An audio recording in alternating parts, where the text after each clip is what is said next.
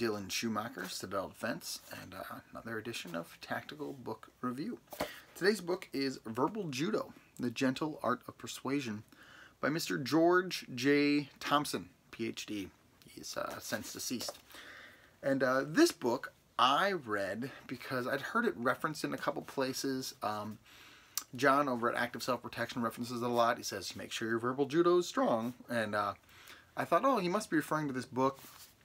And so I picked it up and read it. And I gotta say, this book is extremely helpful. I read this book because I wanted to be able to have a better understanding of how to talk to people in conflict situations, right?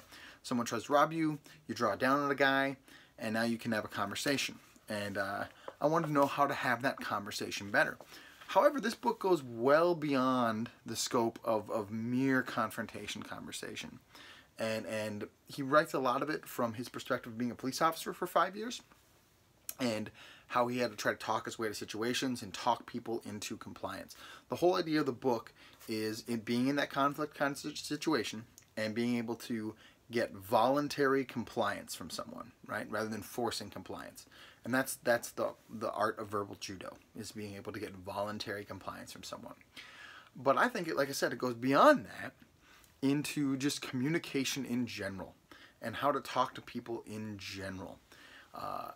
Again, particularly in that conflict, right? But in general, it's helped me with my communication. It's helped me talk to my son better. It's helped me talk to my wife better. I bought a copy of this book for my wife and told her we're going to read it and we're gonna meet every week on date night and we're going to go through this book because I just think it'll help our marriage and our communication. So take that for what it's worth. But I'm a big fan of this book. I would recommend this book to you if you have to talk to anybody.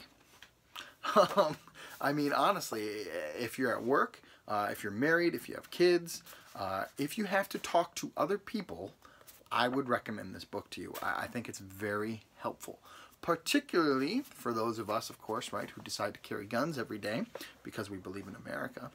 I think it's helpful to have this in your pocket because it gives you another option to be able to head a problem off before you have to go to guns, right? If you go to guns, to some degree or another, you've already lost. But if you can talk your way out of a situation and gain voluntary compliance, and as a civilian, that would most likely mean them getting to leave you alone and or you getting a chance to leave, that's a win, right? We chalk that one up as a win. We didn't have to shoot anybody today. That's always a win. So I recommend this book for that because I think it'll give you more tools in the toolbox.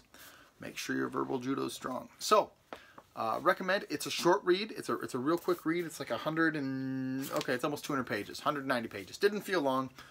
Went real quick. Highly recommend Verbal Judo. I will leave a link, of course, down in the description. Do brave deeds and endure.